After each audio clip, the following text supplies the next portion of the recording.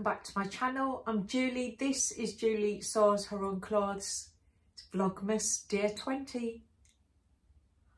Having a cup of tea on my lunch break. Today I'm wearing, what am I wearing? By Hand London. I think it's the Zoe dress, and it kind of clashes with my hair, but you know, I'm working from home today, and it's a lovely twill based fabric. It has a lot of pleating, a bit creased up because I've been sitting around in it all morning, but the bottom of the skirt is pleated. Got a tie at the back today. You can wear it at the front, and a v-neck, a square neck bodice to it. And because it's really long and because it's got lots of kind of deep pleats in it, it is really quite warm. And this fabric was from one of the Sew Hayley Jane subscription boxes last year, so that's what I'm wearing. It's really nice to have all of the makes that were kind of essential for me. Not essential, because you know, the world wouldn't have ended if I hadn't got the sewing done, but I've got the things that I wanted to do before Christmas are done. And I was gonna kind of give it a rest, but I don't know. This morning, before I started work, I decided I wanted to have a go at cutting out the Tammy handmade Cara cardigan. I've had the pattern, well, since it was released, and it's just sat there, and I purchased some of this very chunky wool fabric. It's super chunky, and I thought it'd be nice to actually have a cardigan that like a long cardigan that I can throw over everything. But I don't know about you, I just thought it'd be a nice, quick and easy one, and it should be, and it would be if I'd chosen a different fibre to work with, but it's a really straightforward sew, and I should have had it done in an hour. But actually, this type of fabric, if you put 3 layers together, the Overlocker just showed, "Are you having a laugh?" I decided it didn't want to play. So I need to figure out how I'm going to put the neck band around. Potentially I'm going to have to do some kind of a zigzag stitch on the sewing machine rather than use the Overlocker, which is a shame because I wanted quite a neat finish on that, but hey ho, that's kind of sitting. I keep looking across there because it's on the Annie the Manny, and all I've got left to do really is put the band on it, cuff the sleeves, and then put a hem on it, and potentially pockets. I should put pockets on because I do like pockets. So what would have been a quick and easy sew if I'd had the sense to use a sensible fabric, and I do have quite a lot of knit fabrics that would have just zipped through that Overlocker with no problem. I'd have been finished it by now and probably sitting with it wrapped around me, but that is a work in progress. I'm not sure when I will get it finished, because you know, when you want something that just quick and clean and get it done with, that's not going to happen. But I will get it done. I will get it done. I'm going to go into the advent calendars. I'm going to start, as per usual, with the Fabric Godmother box number 20. There's only 4 left after this. 4 left. Right, box number 20 is a thimble, which is quite handy. I've started to do a little bit of hand sewing. I'm not very good at it, but it's actually quite a, I can't find my metal one, but that is quite a nice little thimble, and that is from Fabric Godmother. I'm going to go into the glossy box. Shift me massive cup of tea so I don't spill it, and look for box number 20 right up here. And here it is. In box number 20 we have a Revolution Pro Radiant Peach Primer Brightening.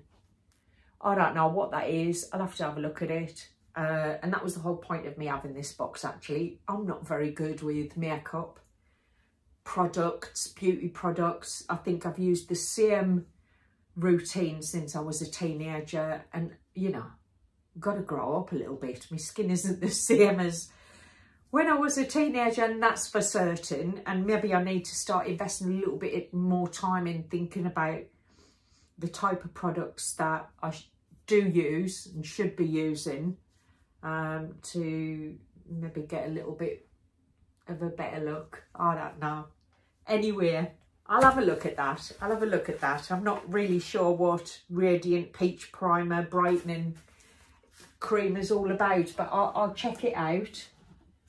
I've got a whole box of stuff to go through and figure out what to do with it all. But there you go. This is the Stacey J Vlogmas Box of Delights number 20. It's small. Look at how much sellotape she wraps this up in. I wasn't joking when I said she likes a bit of sellotape. I'm not sure how easy this is. Actually, it will be easy because I've got a pair of scissors. So I'm going to help myself a little bit and snip my way through some of the sellotape. Ha ha ha, what's in this one? I have to say, I've loved watching Stacey's Vlogmas. She literally made something from scratch every day. They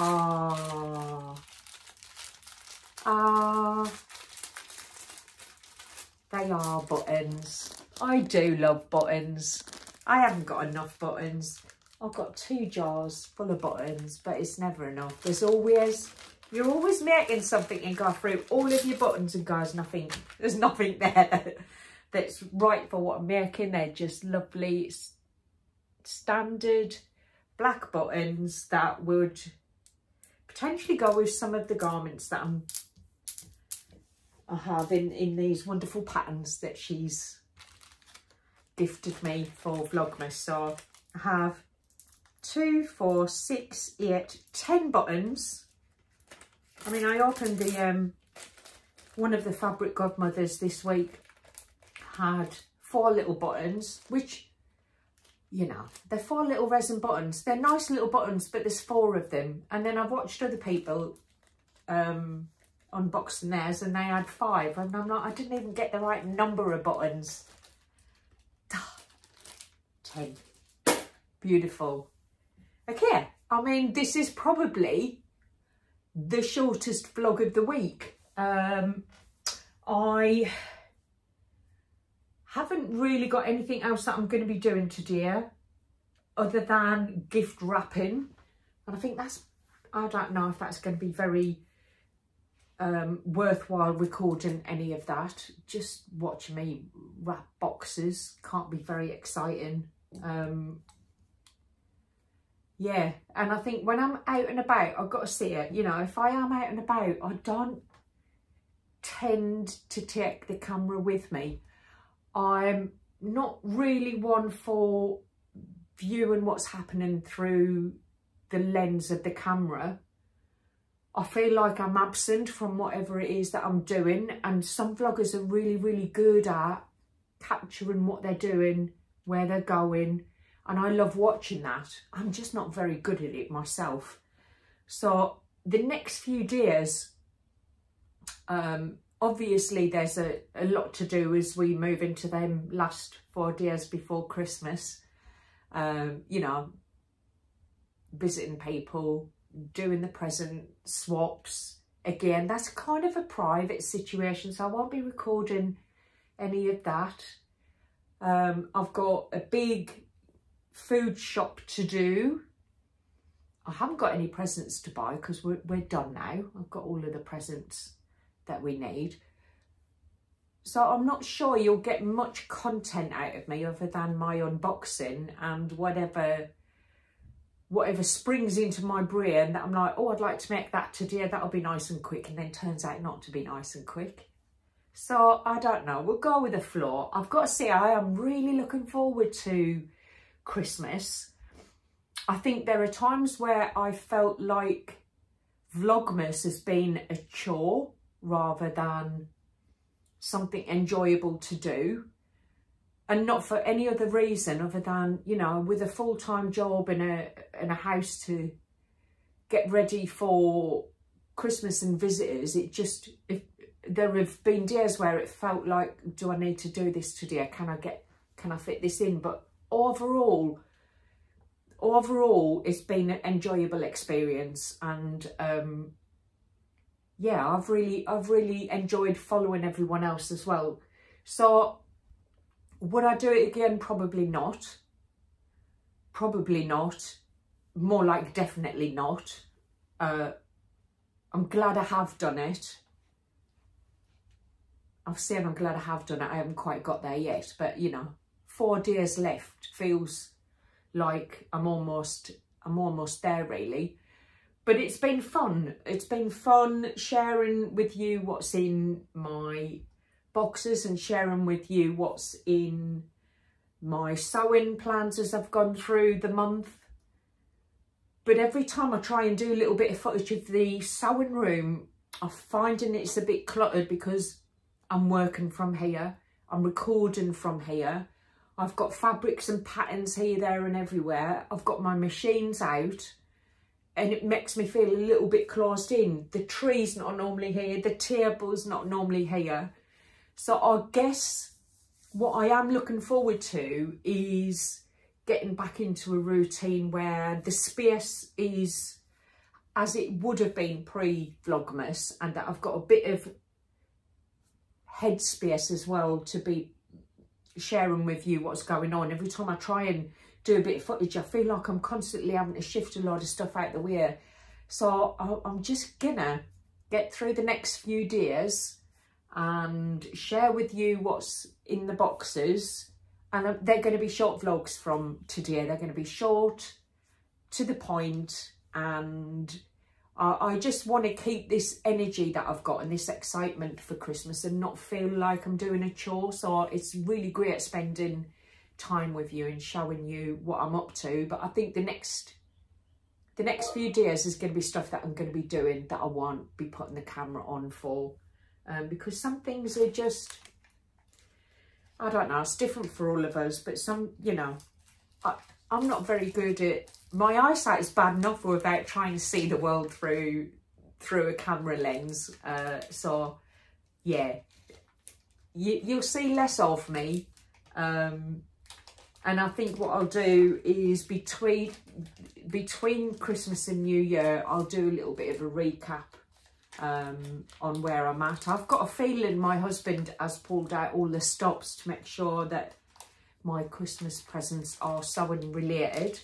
He's made a couple of hints. I know he's purchased the ticket for me to go to the Stitch Festival in March, because I had to give him the details for that so he could purchase it. So I know there's a couple of bits that are definitely sewing related, but he's thrown a couple of hints out. So, you know, I'll make sure that I'll share with you how all of that goes. I'm going to stop rambling because I said it was going to be quick, and then I've just spent 5 minutes talking gibberish. What I will say is it's been a delight to spend time with you, and I'll check in with you tomorrow. So have a good one.